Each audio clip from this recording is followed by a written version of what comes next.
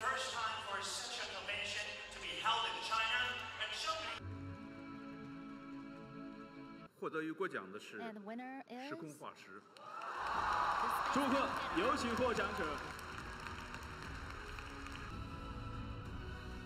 让我们有请3位共同来合影留念，记录下这难忘的一刻。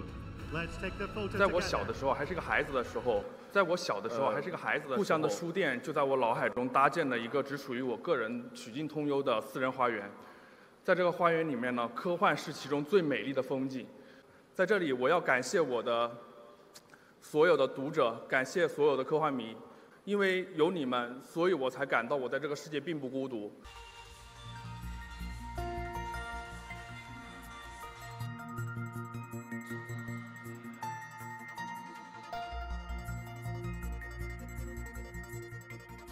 The growth of the industry in China has been spectacular over the last 16 years.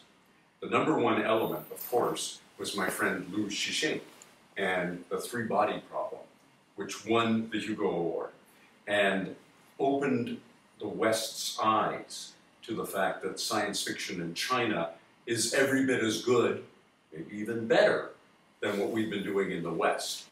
There's been a tendency in the West to turn our backs on science.